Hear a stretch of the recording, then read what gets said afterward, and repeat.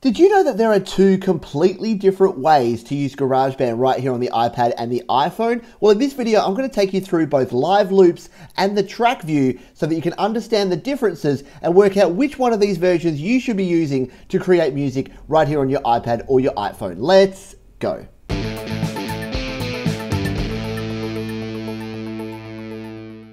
Hi, my name is Pete. This is Studio Live Today, where I help you create, record, and release your best music. And if, like me, you like using GarageBand, or you're just getting into GarageBand, or you'd like to know how to use GarageBand, you might be a little bit intimidated when you first open the app because it just throws a whole lot of stuff at you at once. Well, I've got a whole bunch of videos that are going to help you learn how to use GarageBand to the best of your ability. And I focus a lot on the track view, but there's another view and another way that you can use GarageBand, which is the live loops view. And a lot of folks get stuck in one view and can't work out how to get back to the other, and things are not looking the way that they should. So in this video, I'm going to show you how we can select which view that we want to have and take you through some of the key differences between the two ways to use GarageBand here in iOS. Let's jump into the phone now and take a look. So when you open GarageBand for the first time, or the 100th time for that matter, you'll get a screen like this. And what you'll do is you'll go in and you'll tap on GarageBand, you'll tap on Create Document, and you'll be presented with a view like this. Now, what a lot of folks don't realize is that at the top here,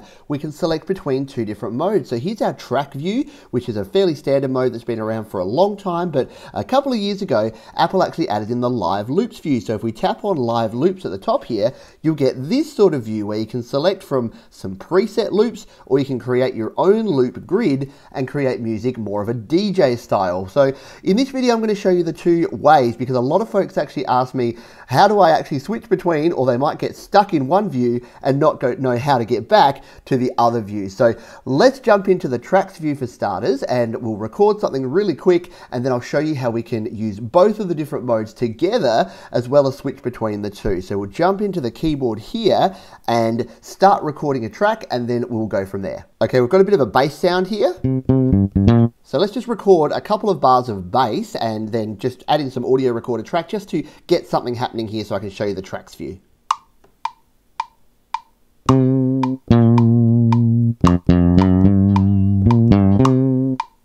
There you go, not going to worry too much about getting this perfect, but if we go back to tracks view, you can see here that we're starting to build out our track. So if we then tap on the plus button, and let's just grab our audio recorder now, so we'll slide across, we'll go audio recorder, and then just record a couple of bars of my voice over the top of this.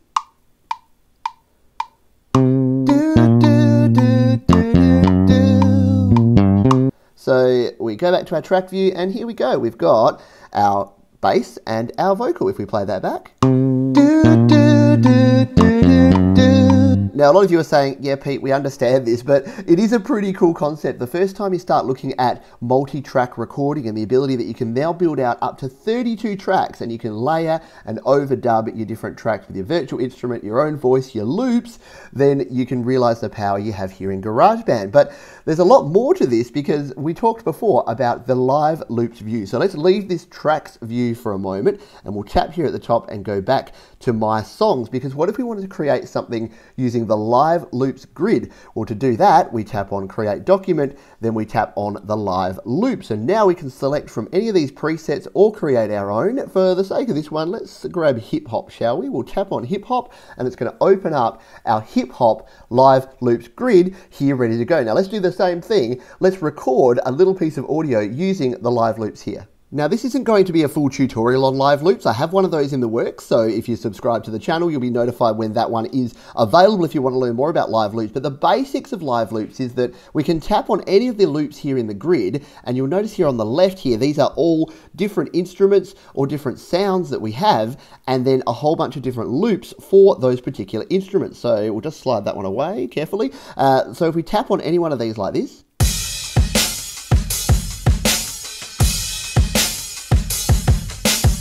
if we tap again, it will stop. And the beauty part of live loops is that it lines everything up to one bar, so you can't really go wrong. Things won't be out of sync if you tap on them too early or too late. So your timing's not that important. So what we're going to do here is let's just record. The other thing we can do with live loops is you can tap on one of these arrows and you can play an entire column of loops, which can create some cool sounds. And we'll do that actually in this demonstration. So I'm going to hit record. I'm just going to record a few bars using the live loops grid, and then we'll show you how we can do some things between live loops and tracks. Let's go now.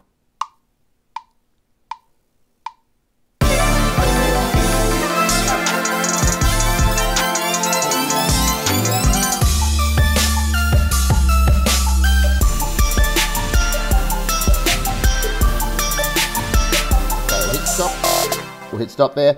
As you can see, I'm not very proficient in live loops. I don't use it an awful lot. So that is recorded now. We've done that. We can then go and record more. We can change the loops. We can do a whole bunch of cool stuff. But you'll notice here that we now have the tracks icon in the top left corner here in 4 from the left. If we tap on that, we come back to our track view. Now this should look pretty familiar because this is what we were just seeing in our other view. This is our regular track view. So what we can do now is we can come in here. We can edit any of these just like we would in track view. We can cut, paste, copy, edit our MIDI notes if it's a MIDI track, move our loops around, do whatever we want to do. And I've got a heap of videos all about how to mix and edit songs here in GarageBand, which you can check out in the links down below in the channel. But what I wanted to show here is that we can actually now mix and match. So you'll see up the top here, we can go back to our grid view by tapping there, back to live loops, and then we can go back to our track view. So we can add more loops, but we can also add some recording. So if I wanted to be brave, and let's just have a listen to this. So if I wanted to add some vocals to this, I can actually now tap on the add here and just come into a standard audio recorder track. And now I can record this over the top of these loops, just like I was using track view. So let's hit record and record something here. Yeah, we're kicking it with some live loops. We've got our track view going on. We are going for it. There you go. Wow, that was embarrassing, but luckily no one will ever hear it. So now when we play back, you'll hear my vocals over the top of these live loops. Yeah, we're kicking it with some live loops. We've got our track view going on. We are going for it. Wow, that was just the worst ever. Anyway, I hope you found that enjoyable because, yeah, I like to embarrass myself sometimes. Anyway, we're going to go back here and what we'll do now, so, sorry, let's just summarize that. So we've got our live loops that we can come in here, and then if we go back to our live loop view, you'll notice that we can't actually see the track that we've just recorded there unless we're in track view. So just keep that in mind. It can get a little bit confusing between the two, but yeah, it's a good way to get some good variety between your live loops and your track view. And there's other ways you can do things here, but for now, that's just what I wanted to show. So we can move between the two modes like that. Now, what about if we're in track view and we want to get to live loops view? Well, let's go back to that original track we recorded. So we'll come back out, we'll go into this track here, and now what we can do to actually go to live loops mode on this track is tap in the top left here where we've got our audio selector, so our instrument selector, and then tap on live loops. And now if we choose one of these, let's just go, we'll go let's go hip hop again, and we'll bring up our hip hop grid. So now we've got the same sort of thing here. If we hit play, there is those tracks that we recorded before, but now what we can actually do is we can do the reverse. We can layer over some loops onto our track. So let's just do that now. Let's just sort of hit a couple of these drum tracks and see if we can get something that sounds cool with our loop here. We'll hit record.